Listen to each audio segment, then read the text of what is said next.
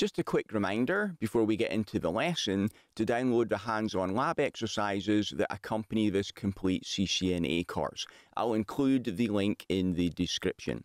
Also remember to subscribe and hit the notifications bell so you don't miss any of the lessons in the course. Okay, let's get into it.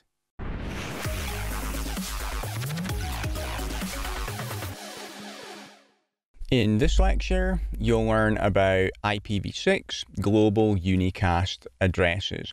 The different types of addresses that we've got in IPv6 are Global Unicast, Unique Local, and Link Local. We'll cover Unique Local and Link Local in a later lecture in this section. This lecture, we're going to focus on Global Unicast. So Global Unicast addresses are similar to IPv4 public addresses, meaning not private addresses. It is an IPv4 public address that's publicly reachable that was assigned by the Internet authorities. So Global Unicast addresses in IPv6 are equivalent to that. They're assigned to an individual host and have global reachability everywhere on the Internet, unless blocked by security policy like on a firewall. And they're assigned from the range 2000:3. The Internet authorities assign blocks from that overall 2000:3 range to different organizations that need to communicate on the Internet.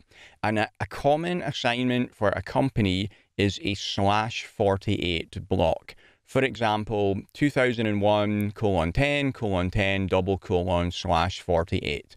So the example is a company has applied through a service provider for a block of IP addresses and they were given that. So normally it will be a /48, but a smaller or a larger size block can be assigned depending on the size of the company. So a larger company can get more addresses, a smaller company will get less addresses.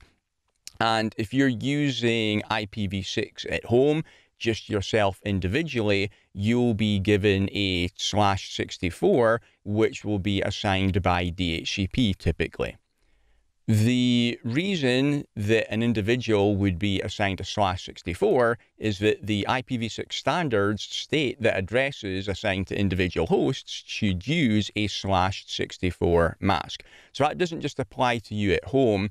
Every organization everywhere as well, even when they're using a large block of addresses, for their individual hosts, every individual host should use a /64. It's not like in IPv4, where we can be using a /24 or a /16 or a /30 on point-to-point links, for example. Everywhere we're expected to use a /64. Now, the IPv6 address is 128 bits long, so a /64 splits it in half. Half of the address is going to be the network portion, and the other half is the host portion. And if a company is assigned a /48 address by the Internet authorities, which is common, and uses /64 host addresses, which is what they're supposed to do, that leaves 16 bits that the company can use to assign to its internal subnets, to its different links. For example, if the company was assigned 2001:10:10:/48 by the Internet authorities, then that leaves subnets 2001:10:10:0/64 to 2001:10:10:FFFF/64 to be available to be assigned to its internal network segments. So they've got 16 bits that they can play with for dividing up the larger /48 block into smaller subnets. 16 bits means 65,534 possible subnets. So that should be plenty for most situations.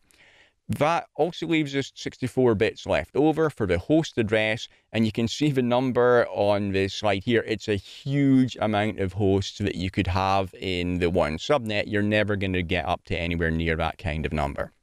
And if you look at the last bullet point in the slide here, you can see a common way that the IPv6 address is going to be divided up, that the first 3 hextets are the overall /48 block that was assigned to the company.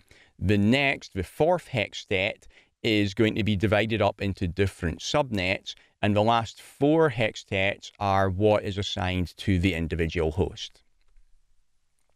So we've got an example here where a company has been assigned the /48 block 2001:db8:0. So that 4th hextet is what we're going to use for each of their different subnets. And you can see the example here on the link between R1 and R2. That is subnet 2001:db8:01. The link between R2 and R3 is 2001:db8:02. If you look below R1 on its fast 2/0 interface, that's 2001:db8:00. And on the link going down from R3 on its fast 2/0 interface, that's 2001:db8:03.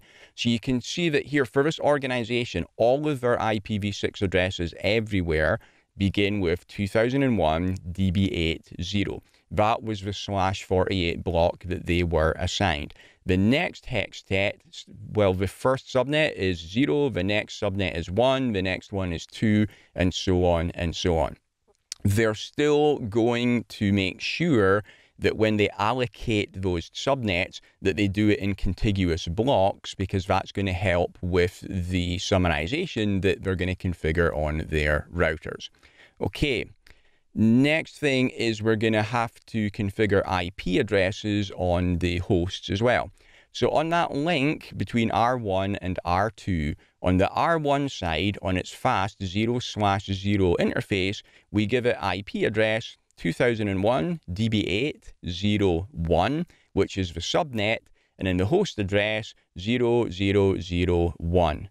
On the link between R2 and R3, on the R3 side, on its fast 1/0 interface, we've given it IP address 2001:db8:02:0001. So you can see how the IPv6 address works here.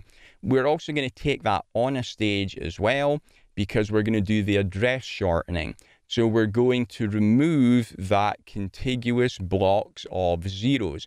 So again, that same interface on R1, the fast 0/0 interface, it gets IP address 2001:db8:01:1/64.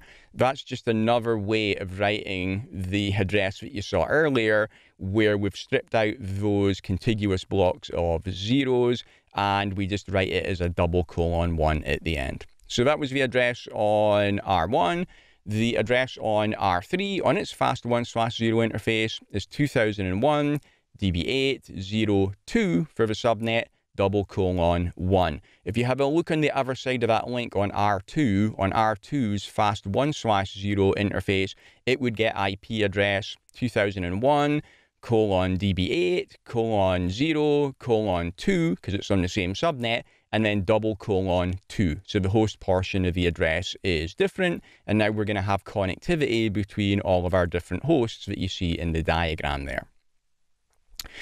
Now, using a /64 for all network subnets, including point-to-point links and loopback addresses, can seem wasteful. In IPv4, you don't do that. Definitely if you were using actual public IP addresses.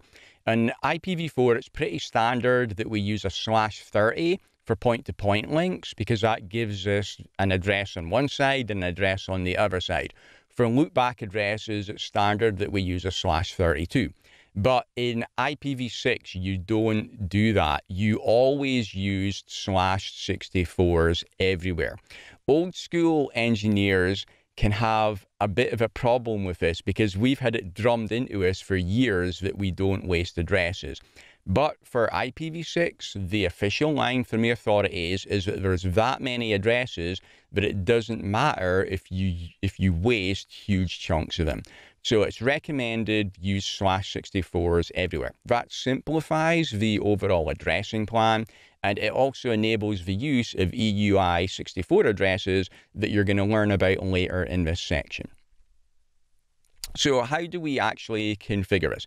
First thing that we need to do is to enable IPv6 routing with the IPv6 Unicast routing command. But actually, it's probably about time to wrap up this lecture. So let's do the configuration in the next lecture, where I'll also show you how to do it in the lab.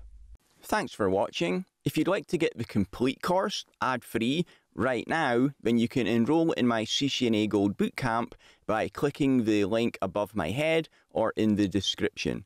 It also includes full study notes, quizzes, and 150 pages of additional troubleshooting labs you can't find anywhere else.